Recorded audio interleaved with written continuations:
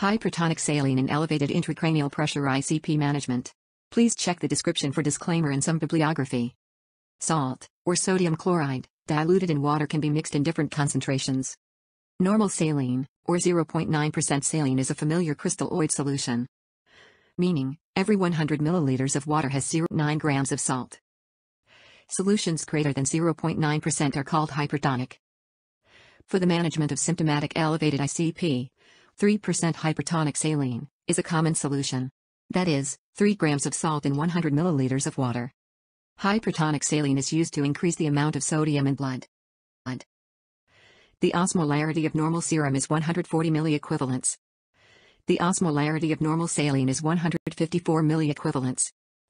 The osmolarity of 3% saline is 1027 milliequivalents.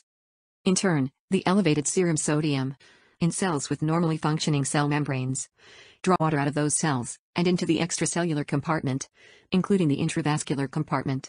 Thus, just like mannitol, hypertonic saline leads to shrinkage of the normal brain to allow the edematous brain to have more space, thus lowering the ICP. The elevated serum sodium also leads to red blood cell shrinkage, which improves their deformability and increases the ability to circulate through tighter capillaries, improving oxygen and glucose delivery and removal of carbon dioxide and other cellular wastes. Sodium chloride is excreted via the kidney.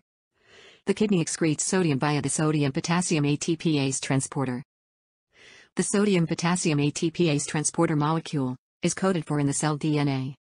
When the renal cells detect the change, up or down, in serum sodium, then it has to adjust the DNA mechanism increasing or decreasing sodium-potassium ATPase transporter production. This adjustment takes time, in general 4 to 8 hours. Because of this, continuously infused hypertonic saline gradually every 4 to 8 hours. The ICP effect of hypertonic saline is similar to that of mannitol. Hypertonic saline is easier to use, as it does not induce as much diuresis, and has a much lower risk of hypovolemia. Hypertonic saline can increase the intravascular volume in a more sustained fashion, as water is drawn into the vascular space from the cells. Hypertonic saline induces the release of vasopressin, leading to free water retention, and diluting down its own induced hypernatremia. The initial bolus can be 250 to 500 milliliters over 15 to 30 minutes, with an initial infusion of 50 milliliters per hour. Patients with decreased GFR such as those older than 65, or those with renal disease, may need lower hourly infusion doses of hypertonic saline, such as half the hourly infusion dose.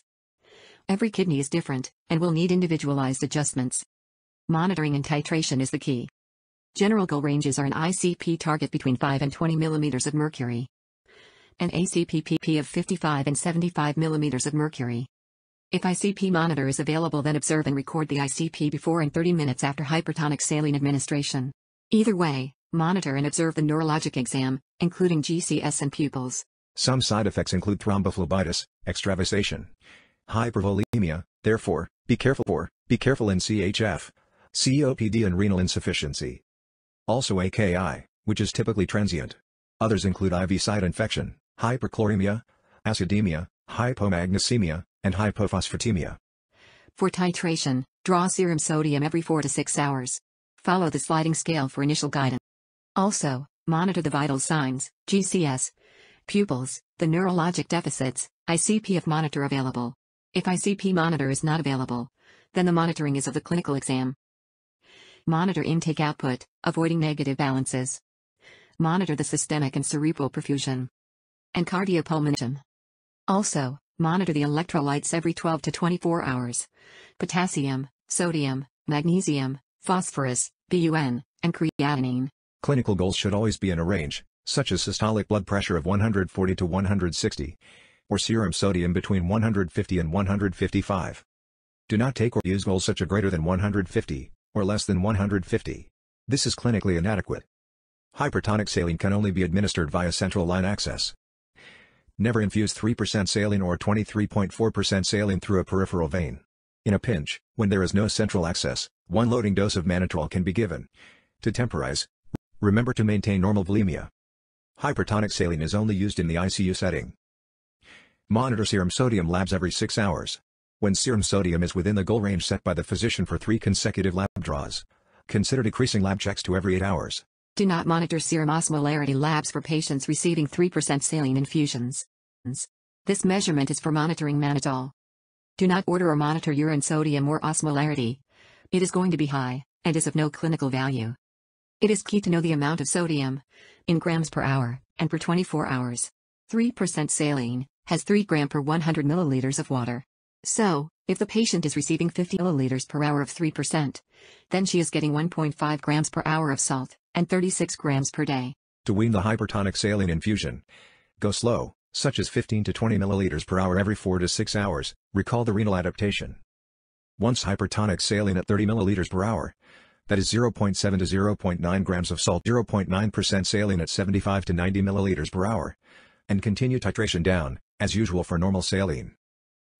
Since there is a theoretical risk of hyponatremia if weaning too fast, kidney adaptation is slow, then monitor serum sodium every 8 hours for 3 or 4 times, once the hypertonic saline infusion is completed. When tapering 3% saline rate down, do not taper too fast and try to not stop 3% sodium chloride abruptly. This increases the risk of cerebral edema, seizures and hyponatremia. Thank you. More in the